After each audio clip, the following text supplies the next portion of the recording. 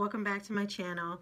It's Jamie, and today I'm going to be reviewing the Wetline Styling Gel. I've seen a lot of tutorials here on YouTube about other naturalists who use this Wetline Gel.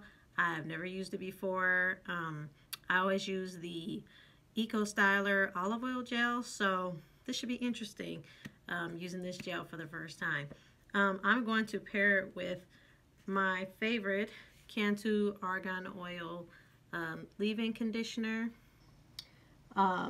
Normally when I style my hair, I use that and do a 2-strand twist, but today I'm just going to be doing a wash and go, and I haven't did that for a very long time. So if you are interested in seeing what my results are like for this Wetline Cantu leave-in conditioner wash and go, then go ahead and keep on watching.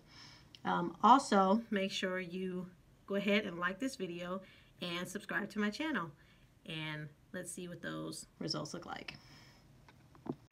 Alright, you guys, so I am starting here on freshly washed and conditioned hair, and I'm getting ready to test out the leave-in conditioner and the Wetline gel to see how they mix together, because I haven't used them together yet. So I want to see if they'll have any white residue or anything like that, because I definitely don't want any flakes or anything like that when my hair dries. So I'm just mixing them together here on my fingers. And yeah, pretty much turned out to be really sticky and a lot of white residues. So yeah, I'm just going to go ahead and do the Wetline gel by itself for this wash and go. Alright, so I already began to use the Wetline gel and ran it through my hair with my fingers. And yeah, my curls are already popping, so I'm definitely liking this. Alright, so here is the back section of my hair, first section all finished with the Wetline gel, and I'm just going to continue around with the rest of my hair. Alright, so here is how it looks with the Wetline gel fully applied to all of my hair, and I am already loving the volume while it's wet, so I can't wait to see how it looks dry. Alright, you guys, here's my results, and my hair is pretty much all the way dry. It's just a little bit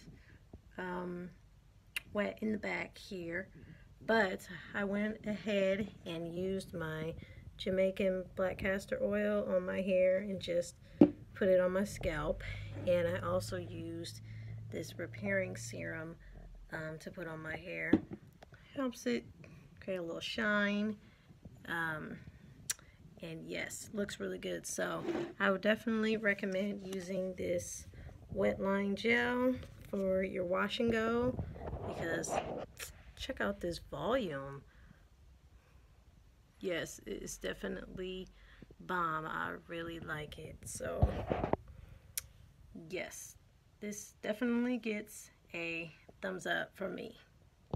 And also, I did not end up using this leave-in conditioner because I mixed them together at the very beginning, and I just did not like how they mixed together. It looked like I was going to have a lot of little white balls in my hair, so I decided to just rinse that out of my hair and just go ahead and just use the Wetline gel by itself. And yeah, I really like how these results came out. So you guys, let me know what you think of the Wetline gel and how my results came out in the comments.